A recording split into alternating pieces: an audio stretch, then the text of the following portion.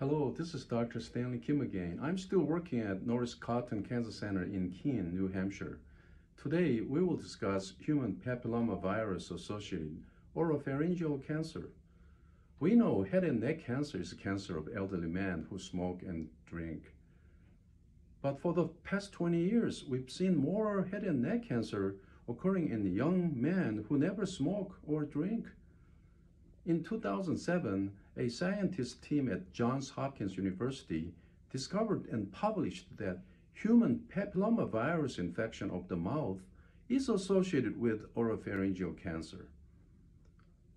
And the incidence of this oropharyngeal cancer caused by human papillomavirus is rising alarmingly fast that now it surpasses that of cervical cancer of women, which is also caused by human papillomavirus. Luckily, the prognosis of this human papilloma-associated oropharyngeal cancer is much better than smoking-associated head and neck cancer of the elderly man. Because this cancer responds to chemotherapy and the radiation therapy well. We will discuss more in detail, and thank you for watching. Most head and neck cancers are squamous cell carcinoma, and this cancer was considered as a cancer of elderly men who used to smoke or drink. However, it is increasingly seen in younger non-smokers due to oral human papillomavirus HPV infection, which is strongly linked to sexual behavior, especially oral sex. HPV-associated head and neck cancers are mostly occur in the oropharynx. Please look at this picture. Pharynx is divided into nasopharynx, oropharynx, and the hypopharynx. Oropharynx include the tongue base, tonsils, tonsillar fossa, posterior pharyngeal wall, and the soft palate.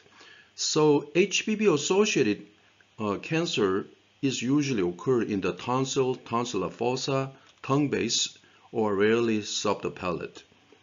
The incidence of HPV-associated oropharyngeal cancer surpassed the HPV-negative cancer, now accounting for 80% of all. The most common oncogenic subtype of this HPV virus is HPV-16, although other high-risk subtypes like HPV-18 or other types can cause HPV oropharyngeal squamous cell carcinoma. HPV cancer is a 3 to 5-fold more common in men than women. HPV positive cancer has a better prognosis than HPV negative oropharyngeal cancer because they respond better to chemotherapy and the radiation therapy.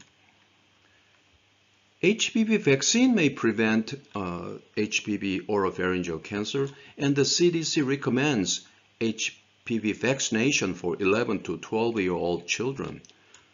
HPV vaccination prevents new HPV infection, but it does not treat existing infection. The incidence of HPV-positive oropharyngeal squamous cell carcinoma is rising, as this graph shows.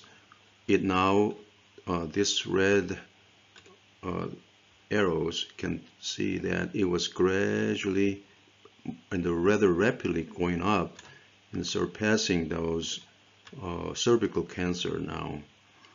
And this is the electron microscope of HPV virus, and mostly occurs in the tonsil, tonsillar fossa, tongue base, and sometimes in the soft palate. Patients with smoking-associated HPV-negative head and neck cancer usually have a pain, swallowing difficulty, and weight loss.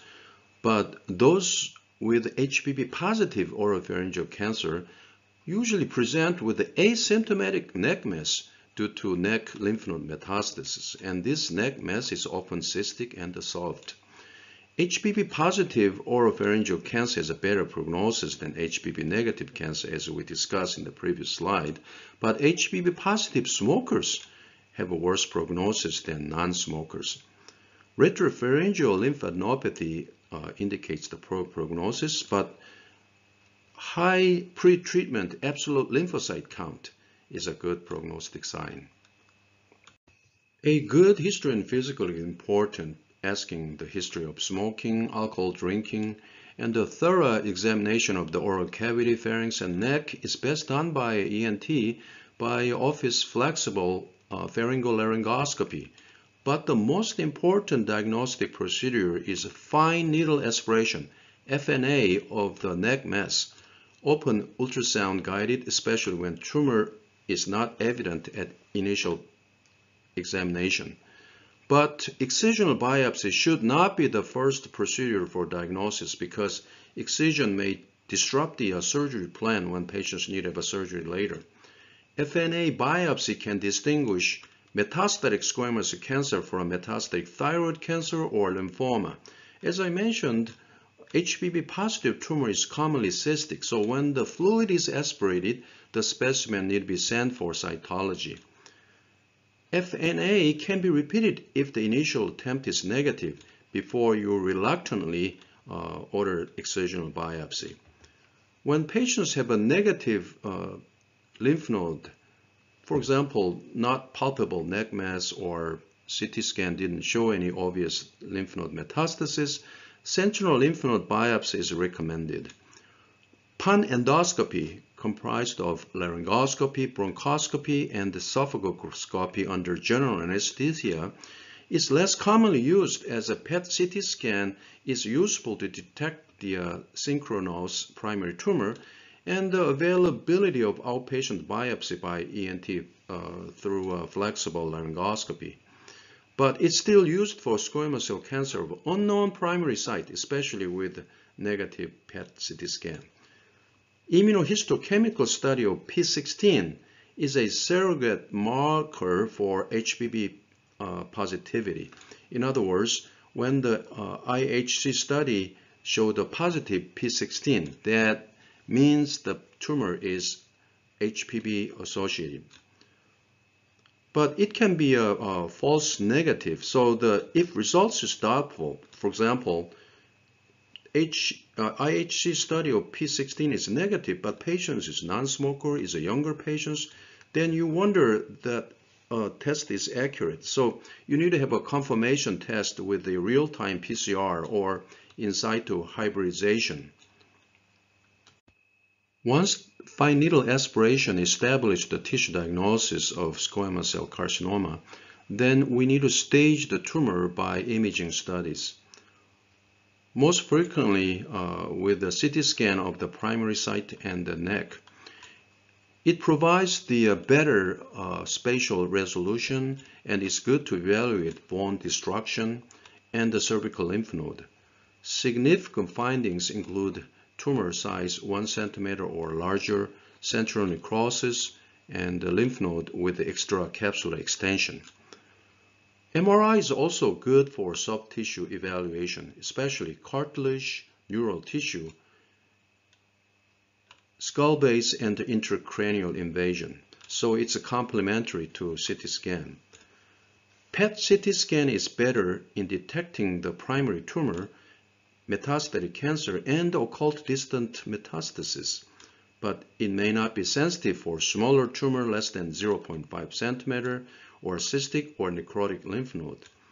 It may replace pan-endoscopy to find the second occult secondary primary lesion.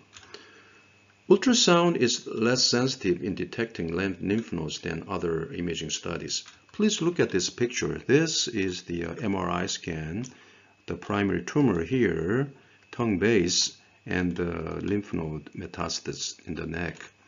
This is CT scan, and you can see the PET-CT scan. It clearly shows that primary tumor and the metastatic lymph node. The staging system of HPV positive oropharyngeal squamous cell carcinoma is different from that of HPV negative cancer. The better prognosis of HPV positive cancer is reflected in the staging system.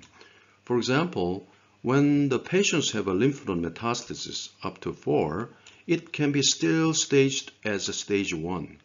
However, in HPV negative patient, lymph node positive means stage 3.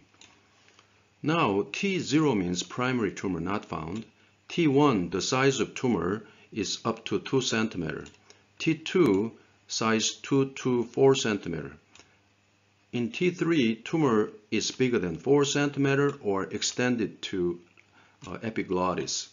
T4 means tumor is moderately advanced local disease, invading larynx, tongue muscles, medial pterygoid, hard palate, or mandible. Now, lymph node metastasis. When the cervical lymph node metastasis up to 4, it's N1. More than 4, N2. Now, distant metastasis, M. M1 means patient have a distant metastasis. Now, stage 1, tumor is up to 4 cm, T1, T2. And the lymph node metastasis up to 4 in number. In stage 2, tumor up to 4 cm and the number of lymph node metastasis more than 4. Or tumor is bigger, like more than 4 cm or local advanced tumor, and lymph node metastasis up to 4. In stage 3, tumor is either 3 or 4, and a lymph node more than 4 metastasis. In stage 4, patients already have a distant metastasis, M1. In HPV negative oropharyngeal squamous carcinoma, the T staging is same, like a T1 up to 2 cm or less, T2 up to 4 cm, T3 bigger than 4 cm or extension to epiglottis, T4 locally advanced disease. But the lymph node staging system is different. In N2, there is a single ipsilateral lymph node metastasis size 3 cm or smaller. In N2, the size is bigger than 3 cm but up to 6 cm. N3 is bigger than 6 cm or clinically positive extranodal extension. And the M1 means distant metastasis. As we discussed in the previous slide, stage 3, when the patients have an N1, just a single lymph node, it's already stage 3. But this is supposed to be stage 1 in HPV positive oropharyngeal squamous carcinoma. Before starting therapy, patients need to be evaluated for their nutritional status and teeth condition. Because chemotherapy causes swallowing difficulties, pain, and mucositis, and they may not be able to get adequate nutrition. And a good nutrition is important as underweight BMI is associated with worse overall survival. So many patients have a gastrostomy placement before treatment started, or a nasogastric tube. Those are mostly for patients who are undergoing concurrent chemoradiation therapy, but patients with a radiation therapy alone may not need them. Feeding gastrostomy can be done by PEG, percutaneous endoscopic gastrostomy by a gastroenterologist, or PRG, percutaneous radiologic gastrostomy by interventional radiologist. Please look at this picture. A tube is inserted into the lumen of the stomach by endoscopic procedure or interventional radiology. And the tube is protruding out of the upper abdomen. But not everybody needs this feeding gastrostomy. When they compare with the gastrostomy with the nasogastric tube, there was no difference in complication rate or quality of life. And frequently, gastrostomy tube can cause dependency later on, even after the treatment is completed in 8 to 20% of patients. Aggressive oral nutritional support and the dietary counseling may provide a similar benefit to gastrostomy tube feeding. For dental evaluation, patients need to be evaluated by a dentist. And if there is any cavities or other issues, they have to be taken care of, including teeth extraction. And the speech swallowing evaluation for patients already have dysphagia due to tumor can be done by a speech therapist. Now let's discuss treatment for early stage, the tumor 4 centimeter or smaller without lymph node metastasis. In general, there is no difference in treatment between HPV positive and HPV negative cancers.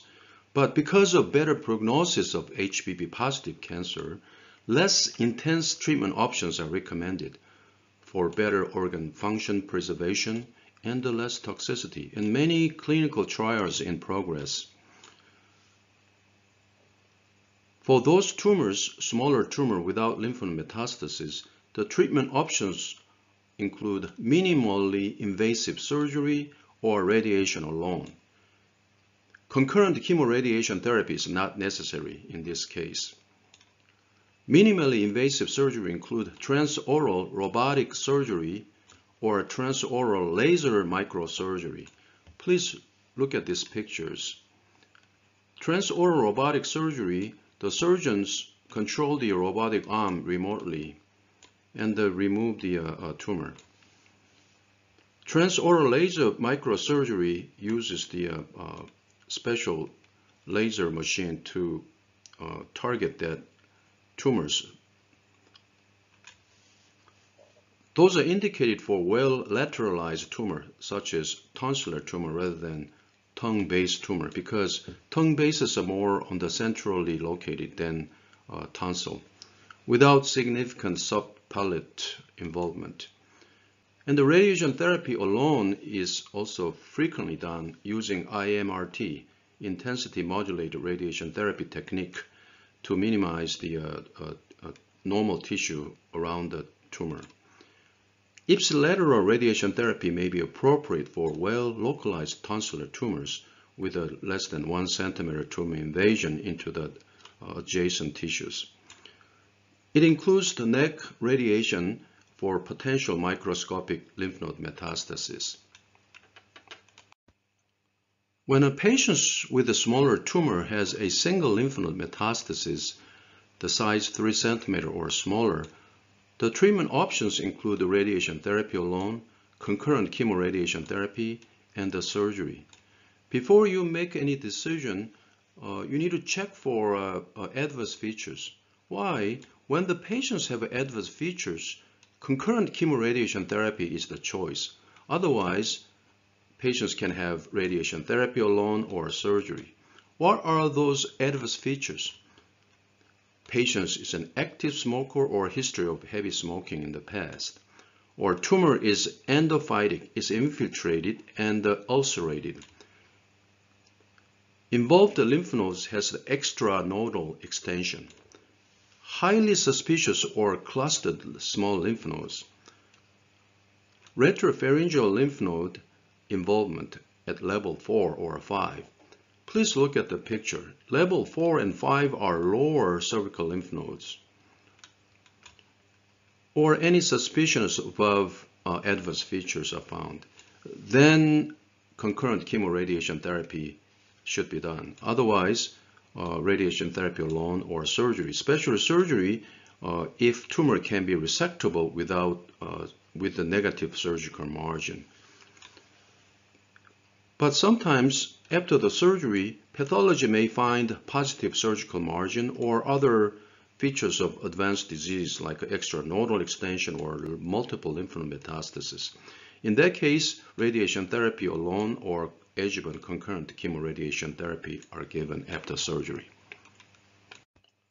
For advanced stages like a bigger tumor, T3, T4, meaning tumor size bigger than 4 centimeter or local advanced disease or advanced tumor, and the size of lymph node metastasis bigger than 3 centimeter or has extranodal extension or multiple lymph node metastasis, then concurrent chemoradiation therapy is the choice of treatment. What if surgery and the concurrent chemoradiation therapy? It did not improve 5 years disease-free survival when compared with the chemoradiation therapy alone in both HPV positive and negative patients. Induction chemotherapy is sometimes given before chemoradiation therapy or surgery, but it did not improve survival in several clinical studies. So it's not generally used for HPV positive oropharyngeal squamous cell carcinoma. For elderly patients aged over 70 or frail patients with multiple comorbidities, radiation therapy alone is recommended. Concurrent chemoradiation therapy in this case may result in toxicity and worsened prognosis. When you give a concurrent chemoradiation therapy, what kind of chemotherapy do you use? In this case, the chemotherapy is used as a chemosensitizer. Mostly cisplatin 40 mg per square meter every week for 7 weeks is the preferred dose for definitive chemoradiation therapy.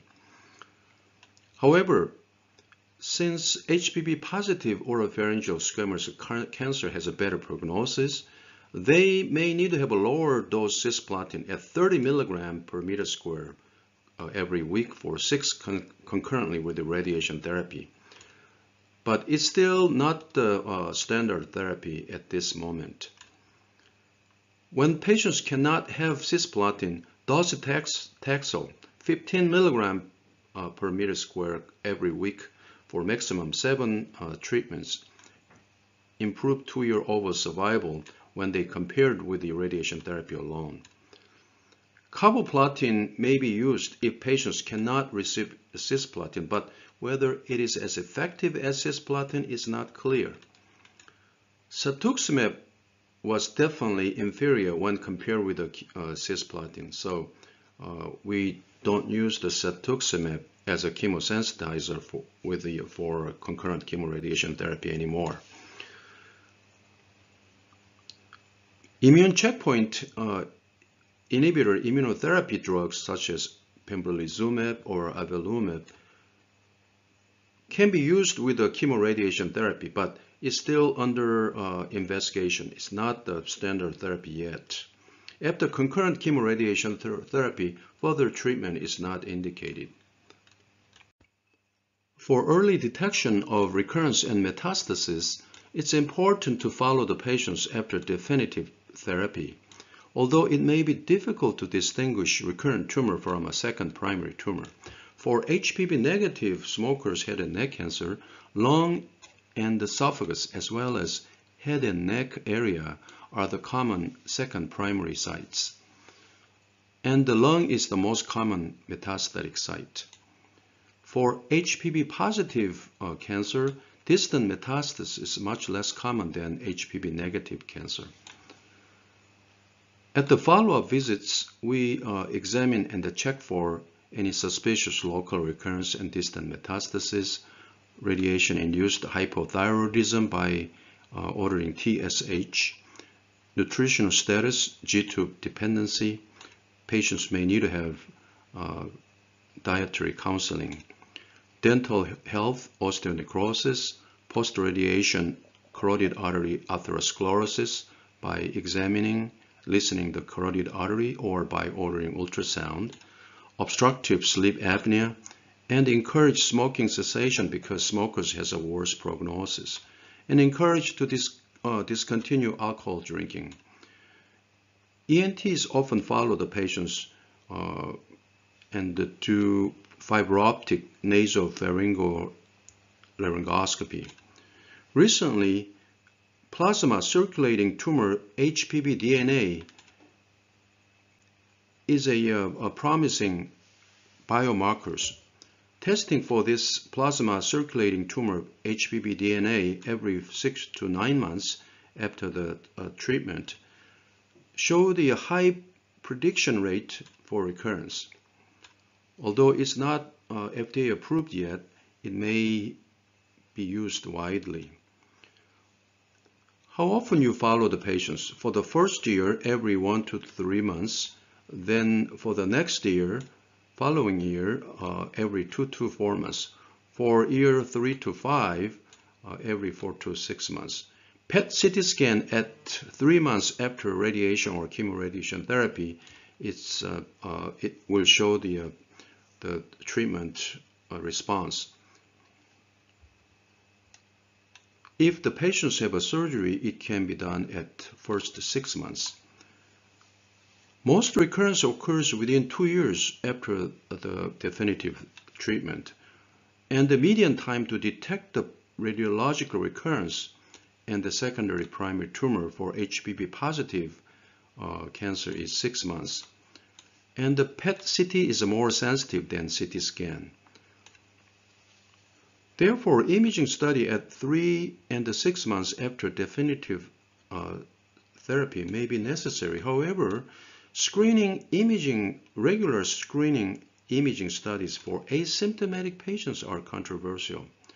For example, HPV positive cancer has a low risk of distant recurrence, so routine CT or PET is not routinely recommended, although some other experts do that to detect the early resectable metastatic lesions. When locally recurrent disease is found, the first step is to do metastatic workup with a PET-CT or CT chest, abdomen, and pelvis, or MRI. If distant metastatic lesions are not found, then it's good to distinguish recurrent local disease from a second primary tumor, because the second primary tumor has a better prognosis than recurrent disease. If feasible, salvage surgery is the best choice, because it provides the best prognosis, for example, 70% of 2-year recurrence-free survival rate for recurrent stage 1 or 2 disease, by transoral robotic surgery, transoral laser microsurgery, or even open reconstructive surgery. During that resecting the primary tumor, prophylactic bilateral neck dissection is done for a high-risk occult lymph node metastasis. Otherwise, ipsilateral lymph node dissection for clinically negative lymph node disease. Post-operative radiation therapy is given if the patients had no previous radiation therapy. But for patients with a previous radiation therapy, interstitial brachytherapy or intraoperative radiation therapy may be given to prevent the toxicity to the tissue where the radiation was given in the past. After the surgery, post-operative irradiation and the chemotherapy may help the recurrence, but at the expense of toxicity, and it did not help overall survival. When the surgery is not feasible, then you need to re-irradiate with the chemotherapy. Carboplatin or paclitaxel combination is often used, and the stereotactic body radiotherapy may be considered. This irradiation causes toxicity such as radiation necrosis, mucosal ulceration, bleeding, orocutaneous fistula, carotid artery blowout, and even death. And the palliative debulking surgery is done to relieve tumor-related symptoms. When local salvage therapy is not feasible, then treat as a metastatic disease. For metastatic disease, there are many different treatment options. We can use chemotherapy, especially platinum, in combination with 5-FU or docetaxel, single agent like a methotrexate, immunotherapy such as pembrolizumab or nivolumab, anti-EGFR monoclonal antibody targeted therapy such as cetuximab with or without chemotherapy, surgery, and the radiation therapy, including stereotactic body radiotherapy or stereotactic radiosurgery for brain metastasis.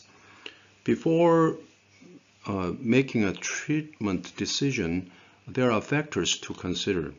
When the recurrence occurred.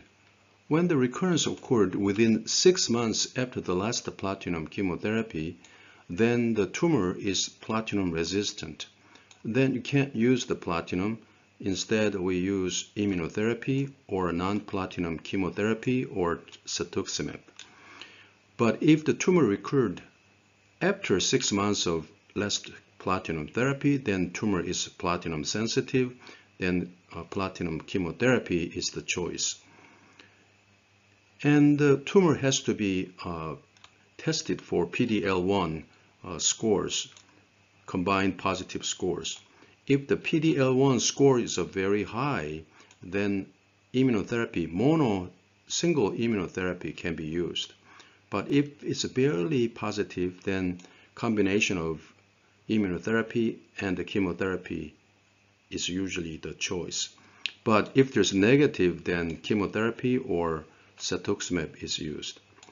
We also have to check the tumor is HPV positive or negative, because when HPV positive, nivolumab is more effective.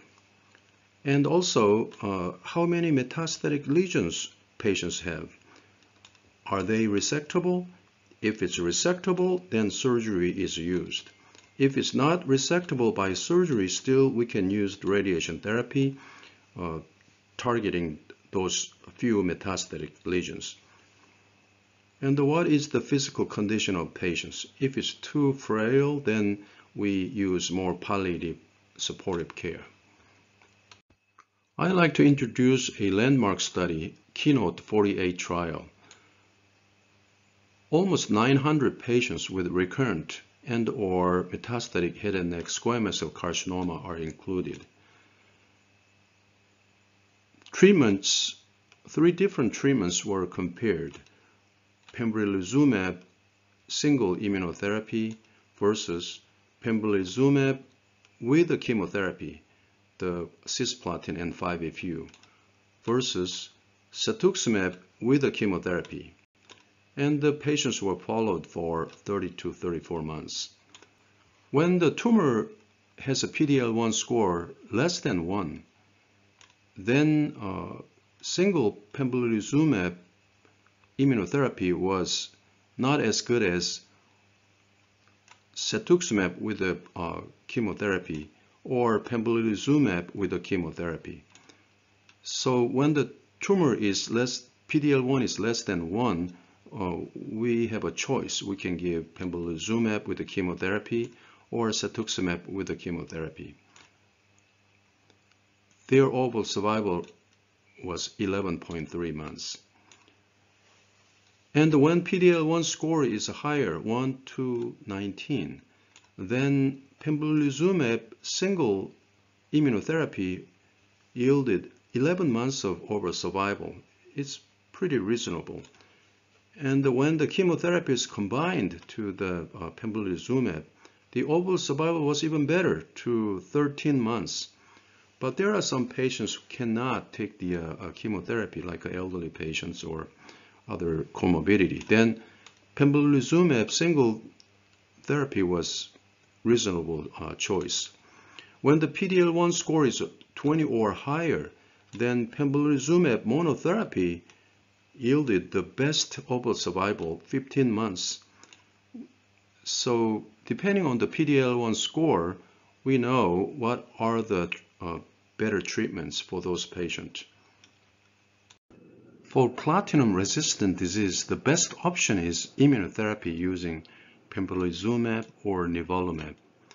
When pembrolizumab was compared with the standard of care using methotrexate or docetaxel or cetuximab, the median overall survival was over 8 months versus 6.9 months. And this superiority of immunotherapy was seen in nivolumab as well. When it was compared with the standard of care, the overall survival was 8 months versus about 5 months. And this survival benefit was only seen in PD-L1 positive patients, 1% or above. And also, the survival benefit was better in HPV positive patients, 9.1 months, than HPV negative cancer, 4.4 months. One thing that we need to remember is that the nivolumab improved the overall survival among those without prior cetuximab therapy. So when patients already had a cetuximab treatment in the past, then pembrolizumab is better than nivolumab. Cetuximab can be used as well alone or with the chemotherapy. When the chemotherapy was combined with the cetuximab, then after 6 cycles of cetuximab and the chemo, maintenance therapy will be given with the cetuximab alone until disease progression. The dosage need to be remembered: 400 milligram per meter square loading dose 1 week before chemotherapy or radiation therapy, then 200 milligram meter square every week. Or you can give 500 milligram meter square every 2 weeks. The cetuximab toxicity is kind of different than other chemotherapy. Low magnesium levels and the skin reactions like a severe acne kind of skin rashes and the sepsis. The most common site of metastasis is the lung. The best results comes by surgical resection of those metastatic lung lesions, up to 3 lesions. That yielded a long-term survival, 5-year survival of 30 to 35%. When surgically not resectable, then stereotactic body radiotherapy can be used to target that metastatic lesions. A small study showed a comparable results of the surgical resection. An interesting study was published last year. When patients have a multiple lung metastasis, we usually give immunotherapy like a nivolumab. Researchers thought that when you treat one of those metastatic lesions and give immunotherapy, the remaining metastatic lesion may disappear, which is abscopal effect. However, this did not happen. So whenever you treat those lung metastatic lesions, if you decided to resect or ablate with a stereotactic body radiotherapy, complete removal of those metastatic lesion is necessary, and followed by nivolumab. However, no study available to assess the benefit of adjuvant therapy following surgical resection of all metastatic lesions. And the second primary cancer can be seen in those patients with the incidence of 9 to 23% at 20 years. And HPV negative smokers have a higher risk of second lung primary cancer. In HPV positive patient and the cancer, the common sites of second primary cancer is not the lung, it's more larynx, hypopharynx, or oral cavity. But HPV positive oropharyngeal squamous cell carcinoma patients have a lower incidence of second primary malignancy, and the survival rate is higher than HPV negative cancer. I sometimes see patients with a neck mass who are referred after fine needle aspiration revealed metastatic squamous cell carcinoma, so-called metastatic squamous cell carcinoma of the cervical lymph node of unknown primary site. When the metastatic lymph nodes locate in the upper or mid-neck, usually the primary site is in the head and neck, and less commonly lung, esophagus, skin, thyroid, and the salivary gland. When that tumor is associated with HPV, the primary site's usually in the oropharynx, as we know. And the ENT will perform fiber optic nasopharyngeal laryngoscopy in search of any primary tumor. And then CT, MRI, or PET-CT scan is done to find the primary site and the other metastatic lesions. How we manage those patients? We treat those patients as a head and neck primary cancer with a concurrent chemoradiation therapy. But if distant metastases were found, then we need to test the tumor tissue for PD-L1, MMR, and the tumor mutational burden for systemic therapy with the immunotherapy, with or without chemotherapy. And when a few lesions are found, then therapy planned for oligometastasis such as surgical resection or ablation may be considered.